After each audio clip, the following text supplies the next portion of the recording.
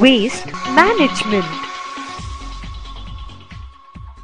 Introduction. Every human being on this earth produces waste, which includes large quantities of tin cans, packing material, waste papers, glass, wood, etc.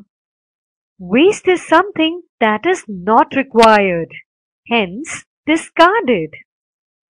Overpopulation and industrialization has increased the amount of waste on the earth. Newer products are being manufactured, and so also the number of consumers is increasing day by day. In the last 20 years or so, the use of plastic increased by leaps and bounds. Right from packing up to the microchips in computers, plastics are used. These plastics, once used and later discarded, accumulate in heaps in cities. Not only do they spoil the landscape, but cause ecological disasters, as was seen in the recent deluge on 26 July 2005 in Mumbai.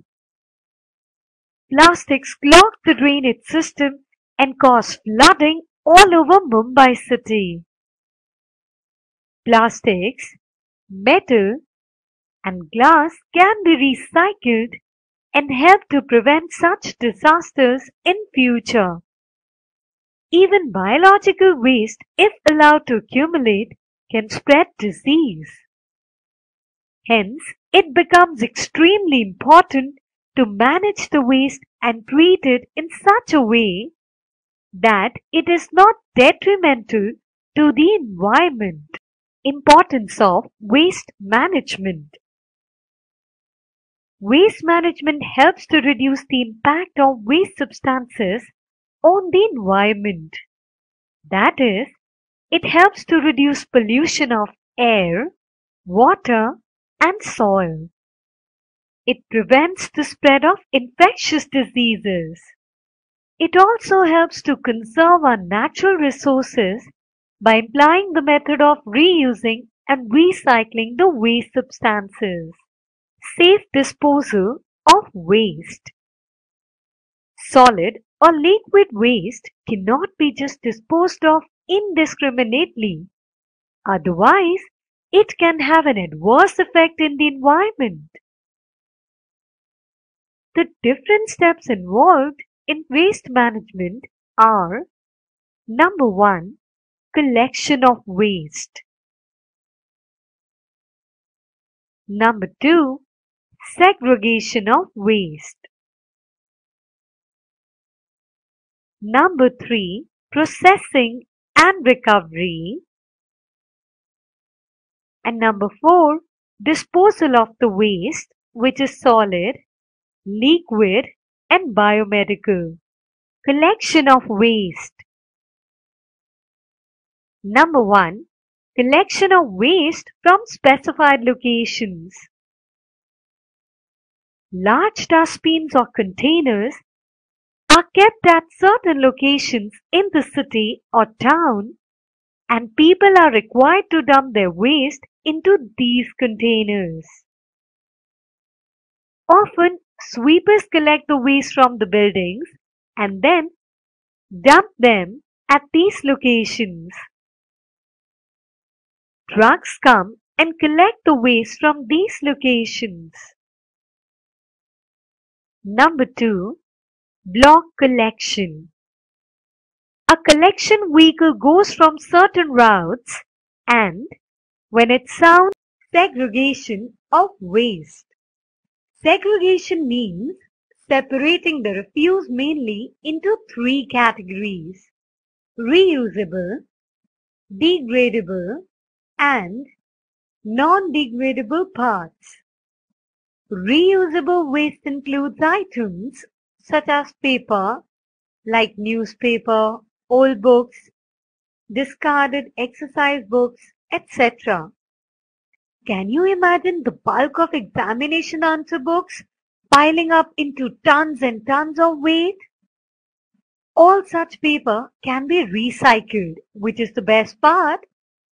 The metallic components also can be separated and reused. Degradable, such as organic waste, like vegetables and fruit peeling, etc., can be decomposed into useful manure. Non-degradable parts, such as certain plastics, can be dumped. Examples: biodegradable waste such as food scraps, vegetable and fruit peels, etc., can be turned into manure, and non-biodegradable waste like metal, glass, plastics can be recycled. The most effective way would be to segregate the waste at the source only. Dry waste and wet waste should be kept in separate bins. Representation of segregation of waste. Segregation of waste is done in three kinds: organic waste, inorganic waste, and hazardous waste. Organic waste is also known as biodegradable waste. It undergoes biological treatment, which includes compost, vermiculture, landfills. Inorganic waste is also known as non-biodegradable, which is of two kinds: recyclable waste and debris.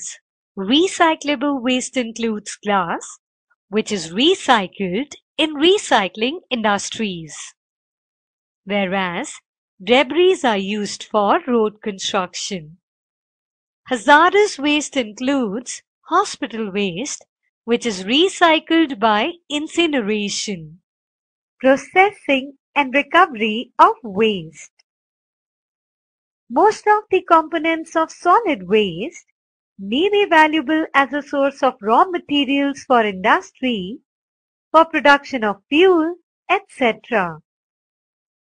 Hence, processing the solid waste helps to recover materials that can be put to further use.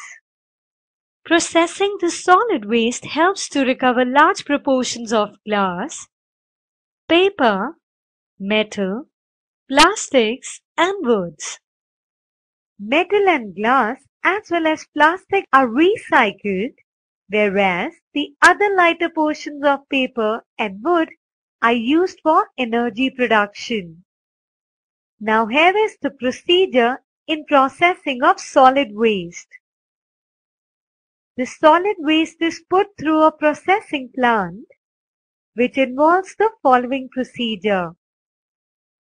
The solid waste is put through a processing plant, which involves the following procedure. Solid waste is put in a shredder, then it is processed in air classifier, which classifies it into heavy fractions and light fractions. Heavy fractions include metal, glass. Light fractions include paper, plastic. Further, heavy fractions are processed through magnetic wheel, where glass and iron, that is ferrous metal, get separated, thus recycled. While light fractions, that is paper and plastic, are burnt to produce heat and power. Disposal of solid waste. The solid waste, which are no further used, usually consist of residues left after solid waste have been processed and products have been recovered or energy produced from them. These residues have to be disposed of in an eco-friendly manner, particularly hazardous waste and biomedical waste. Solid waste disposal methods. Now some of the methods are sanitary landfills, incineration, composting, biotechnology, which is vermiculture, and production of biogas.